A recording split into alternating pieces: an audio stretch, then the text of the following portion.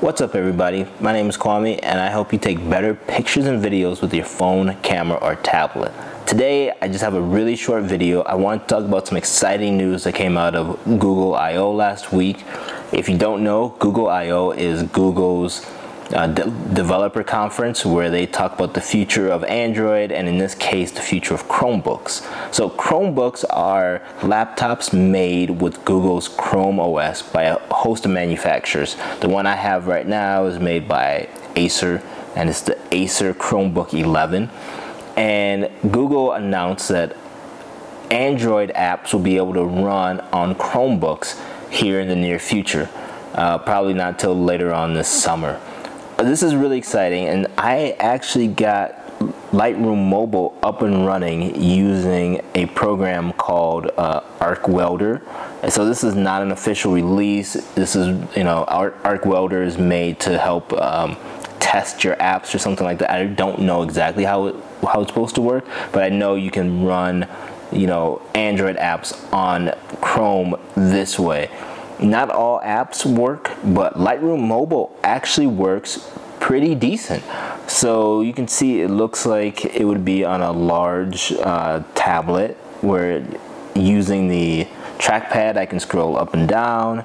I can see all the pictures that are on my sync to my Lightroom Mobile account. I can even add pictures.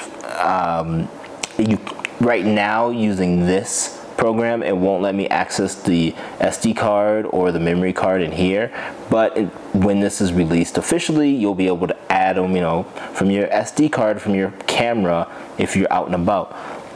And if I go into a folder here, you'll see all my pictures are synced over. And then if I wanted to, let's say, open up this picture here of this buffalo, it's going to start syncing it down where I can actually do some edits. Now it does take a while on here, I've noticed. So again, when this is officially released, this is going to work a lot faster, being that this is on ARC Wielder.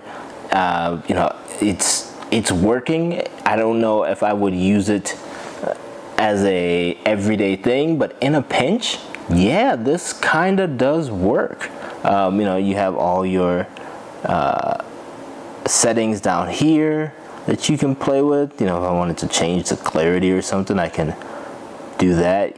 You just have to drag it and pull, and it works. Like, it's really cool.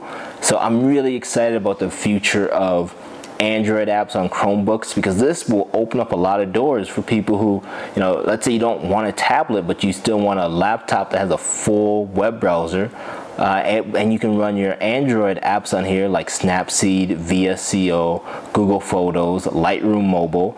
You can get a lot done that way. I mean, really, being a working photographer, I use Lightroom Mobile and Snapseed quite a bit to tweak pictures on the fly, and this would be awesome to do. There are Chromebooks that have a touchscreen, like the Asus, I think it's called the Asus Flip. That one looks really cool. I can't wait to get my hands on it, and that could be a laptop or a tablet killer, and for a lot of people, in all honesty, it could be a laptop killer if you don't need the full features of Windows and Mac OS. Alright, again, this is just a quick look, not even an official look. I'm just really excited about what's the possibility of coming out with Android apps running on Chromebooks, and this is a very quick look at a Lightroom Mobile on Chromebook. If you do want to see more of these type of videos, please give me a thumbs up. I can try running Snapseed on here, Adobe Photos, Adobe Premiere. We'll see what works, what doesn't work, and just keep going. And then when it's officially released, of course, I will have a ton of videos for you about using, again, VSCO, Snapseed, Lightroom Mobile, Google Photos, all that on your Chromebook. Alright, well, as I always say, I hope you learned something, and I will check you out in the next video. Bye!